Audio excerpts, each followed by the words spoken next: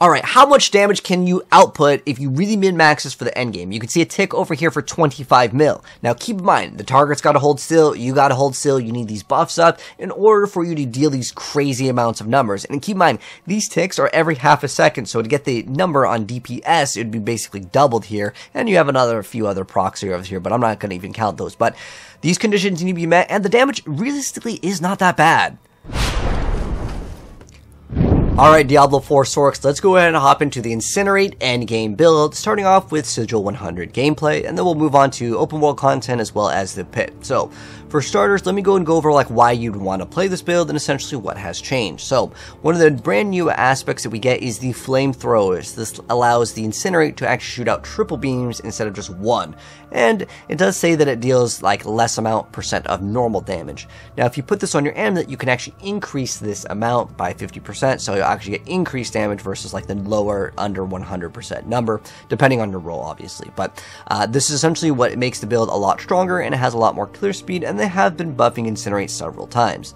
Now, another thing that is quite nice is you can roll greater affix on Flamescar, which is your plus ranks to Incinerate. I don't happen to have a perfect one with all the masterworking done, but if you do happen to max it out, got a Harlequin Crest, you can get Incinerate up to crazy, and I mean actually crazy amounts of damage. The intro clip where we were tagging for 19 mils, that's not even anywhere close to the max, because you can get maxed out at 33 ranks. You could probably push to crazy amounts of numbers if you happen to get the correct rolls on the masterworking. I mean, there's very few skills that will show you 871x damage. It's just absolutely crazy. And you also get a bunch of damage reduction with this if you happen to actually run one of these nodes on the skill tree, which we will definitely get. I want to also start off the video by mentioning that this build is not going to be for everyone, as it does do an incredible amount of damage when you meet the conditions. Those conditions are you holding still, the enemy holding still, and it has to kind of ramp up in damage. You also need to have a firewall kind of active. You don't have to manually cast a firewall, but it is on a lucky hit chance. So if those conditions are met and the enemy is CC'd, you can hit for, again, crazy amounts of damage. Now, in realistic use, though, a lot of times the boss may summon something that will, activate a CC, and you need to jump or teleport out of the way, and that is going to lower your DPS because you're not just dealing damage. And in general, with melee in this game, and there's abilities that make it so you can't activate any skills, or it'll fear you, freeze you, grab you. There's so many things that move your character away, and how Incinerate works is it has to ramp up and deal more damage while you are channeling it, as well as with inner calm and stuff. So if you really want to min-max in DPS, in realistic scenarios, it is quite difficult to actually get crazy amounts of damage consistently. It's not like you're just going to walk up to things and just hit them for billions of damage like the Necromancer. So most people will probably enjoy the Frozen Orb Sorceress a lot more, which I will link down below, but this build does definitely have its uses in terms of just having fun and spinning around like a helicopter. While it is fun, you don't want to be doing that on the bosses because you want to try to min-max your DPS. You can see there's a couple, there's 5 mils over here, and it's just because you have to meet all these conditions in order for you to get that damage to ramp up, and those conditions need to obviously be met. So I will link the Frozen Orb Sorceress build down below, but let's go and show off kind of where it would actually be kind of good. So you could spin around like a helicopter. In fact, this little mechanic over here where you're supposed to stand in a circle, and you could spin around like a helicopter, which we will do in just a moment over here. I'll show you guys what that looks like. Yeah, so this is one of the mechanics where you're supposed to stand in here, and I could spin around. You get insane amounts of damage reduction while you are using Incinerate, and this is where the build becomes good. So even though originally when I made this build it was kind of more for memes to kind of spin around like a helicopter, it actually does crazy amounts of damage.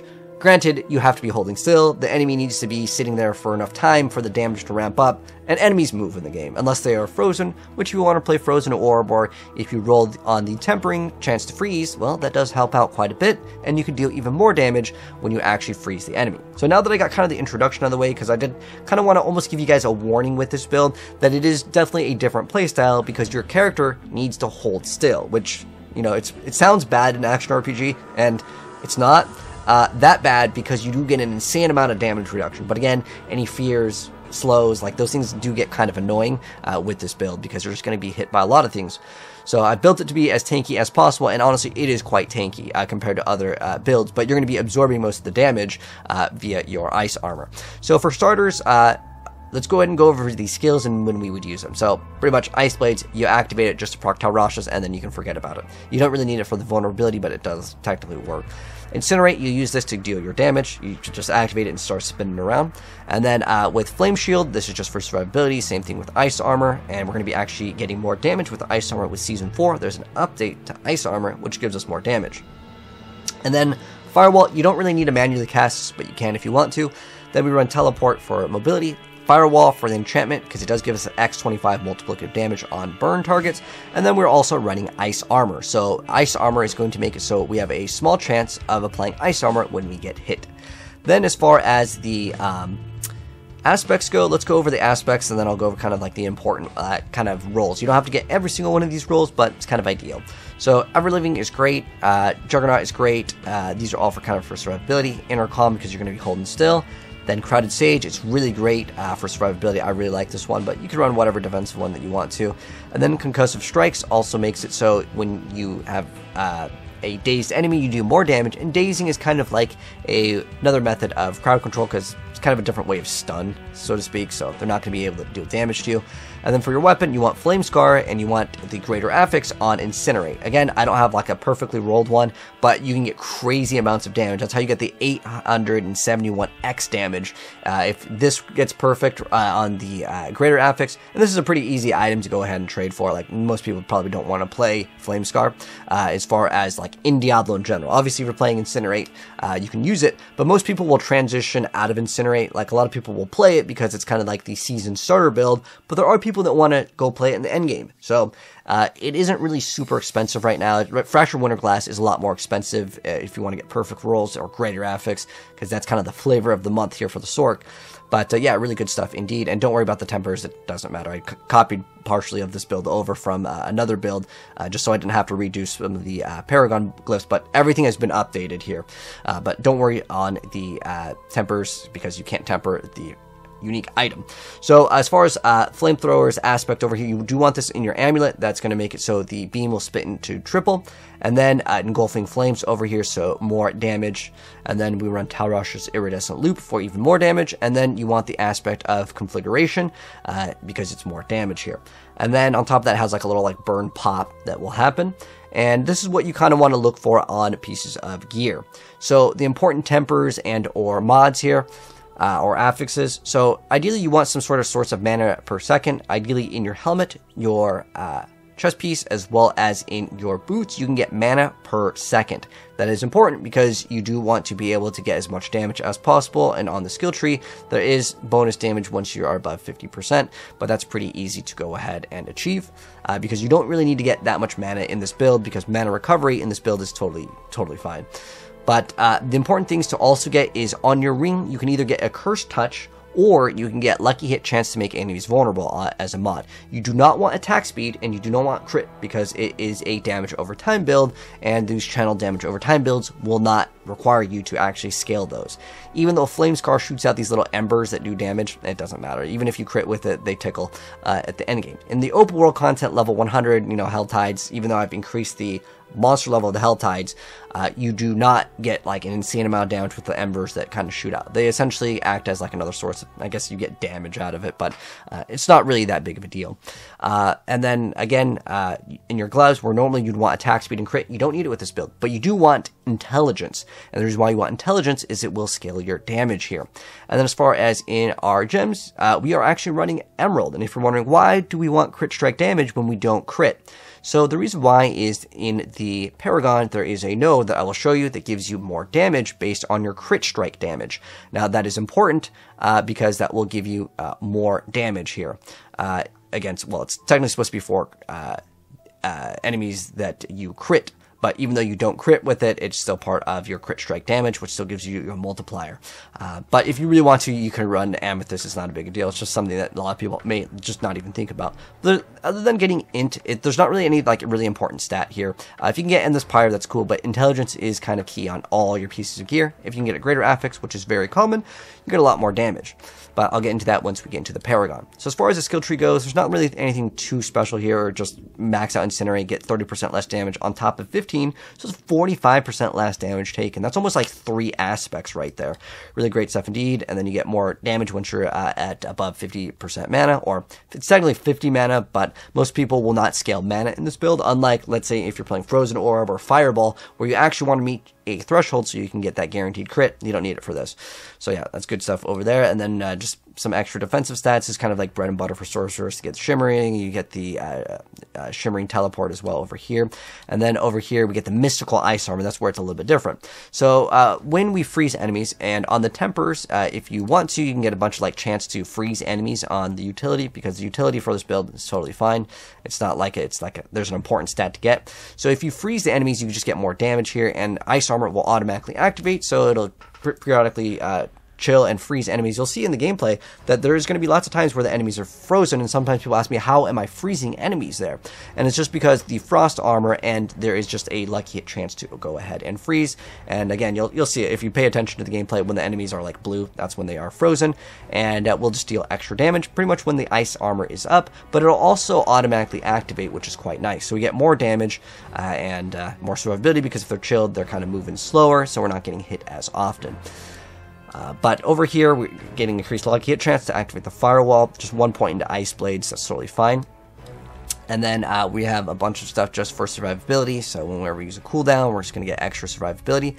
And then over here we get Inner Flames. This one, it says you deal, not you gain crit strike damage, so this is a little bit different, I believe, than the other one. But if it does somehow work, because keep in mind, Diablo, there's always new bugs and things not working in the game, and new things are being discovered. As far as I'm aware of, it does say that you deal X increased crit strike damage, even though we want crit damage, because there's something on the Paragon board, but if you deal, I'm not sure if it actually works properly. So if you want to put points into it, that's going to be something I'm going to consider untested. But anyways, Crippling Flames, you can immobilize enemies, that's fine. And for Firewall, you just want to get Enhanced Firewall, so enemies inside the Firewall will take increased damage over here.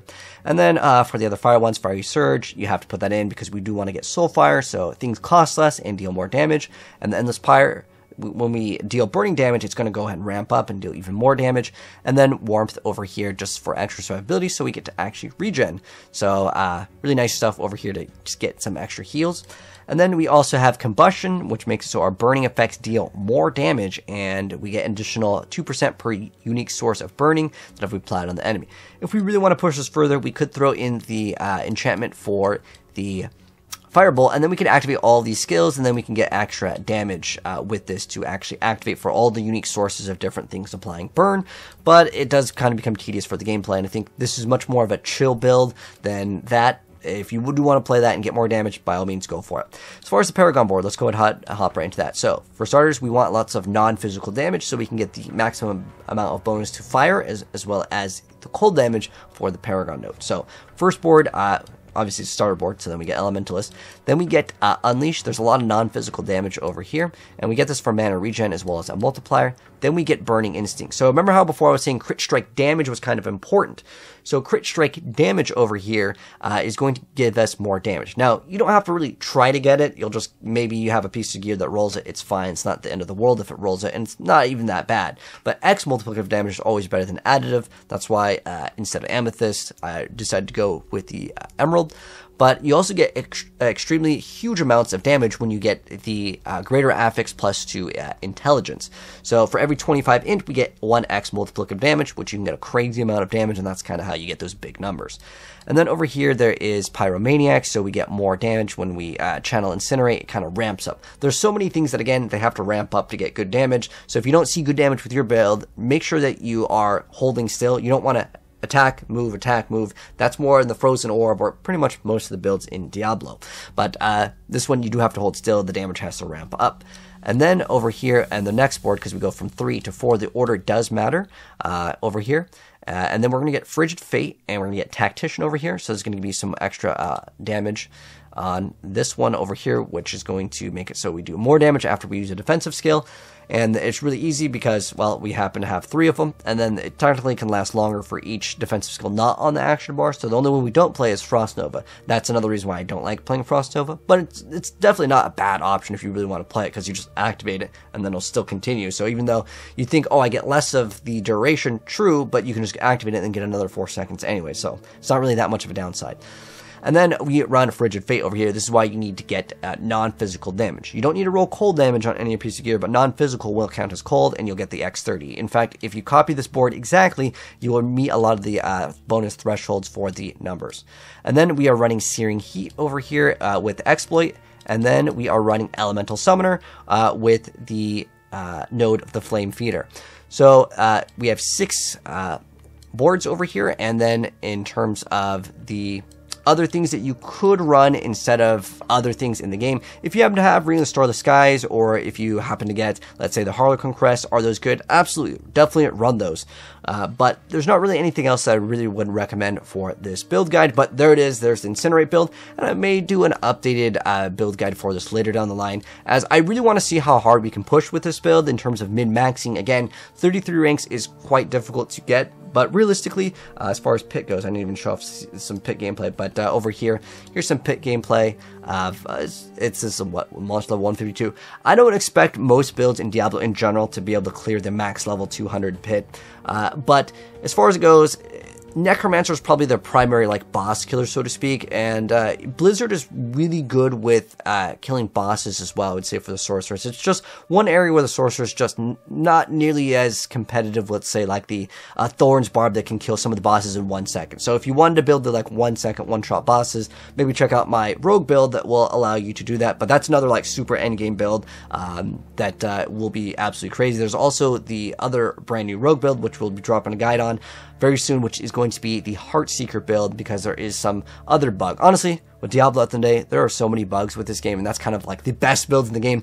They're always bugged, but this build, it's a pretty consistent, solid build if you do want to go ahead and run it even for endgame. But again, you do have to be holding still, and you can see the gameplay over here. I'm just kind of sitting there holding still, and as you climb higher into the pit, it does become quite dangerous for a lot of builds, specifically if you've ever played the Druid, to hold still. But this build can hold still a lot better, because again, you get an insane amount of damage reduction with this build. I mean, it's 45% damage reduction. You combine that, if you happen to get uber unique with the Tierlist, you can get crazy amounts of damage reduction in the game. But anyways, there's the Incinerate build. If you guys felt like there's anything that I missed out on, or other theory crafts, let me know down below in the comment section below, and I'll update it when I do my far endgame build with hopefully what we can get with the huge amount of bonuses with Flame Scar, with the plus 33 ranks, man. I mean, that's crazy amounts of numbers. I can't wait to see if someone actually does build that. But I do want to build the Teleport Sork, and I want to do Ball Lightning. So a lot more Sork builds coming very soon on the channel. But if you guys enjoyed the video, drop a like on it. If you're new here, hit subscribe to the bell if you want to see more Sork builds, as well as all the other build guides for this season. We're going to be cooking up a lot of cool and unique builds. But anyways, peace out, guys. And check the pin. You'll have the build planner down below.